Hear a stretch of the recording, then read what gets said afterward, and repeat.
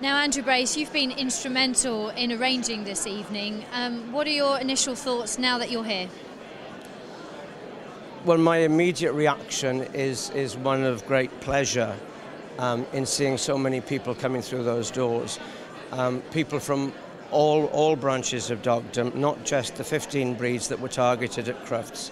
And I'm really impressed that dogdom, the grassroots of dogdom, seem to be uniting to try to get our message across to the Kennel Club.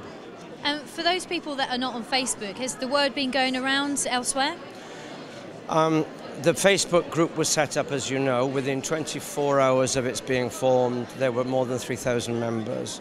But I've been getting constant emails and text messages from people who have never even looked at Facebook to say, we've heard about the meeting, can we please come? It's an open meeting. Nobody gets barred from tonight. An open meeting is exactly what it says. And, you know, there's nothing to hide. We are here to try to get our message across, and we hope that everybody in this room shares the same hope. And what is the message, and what's the agenda for tonight? The agenda for tonight basically is firstly to point out to the Kennel Club the way in which 15 breeds were targeted and, yeah, I'll say it, humiliated at Crufts is unacceptable. Initially, I want to get the message across to this room. We are not against health testing, far from it.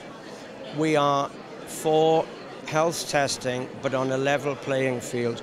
We want every single dog that goes to a Kennel Club license show to be fit and healthy, and we want that fact established before it goes in the ring, not just after it's won a challenge certificate or best of breed.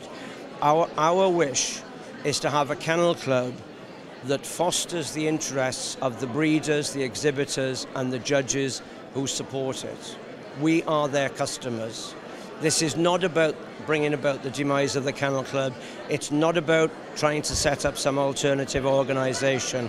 To quote that marvelous Di Johnson when she did an audience with us last year, what we want is a Kennel Club that cares for us.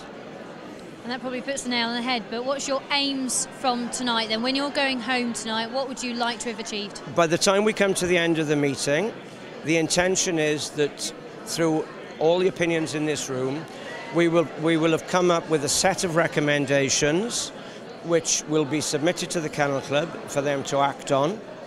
And I imagine it's probably going to be the wish of the meeting that at this stage we should actually tonight establish some kind of alliance, somebody which will consist of, I don't know how many people, that's for the meeting to discuss, so that we can take this forward. This isn't going to stop with tonight, with everybody going away and forgetting about it.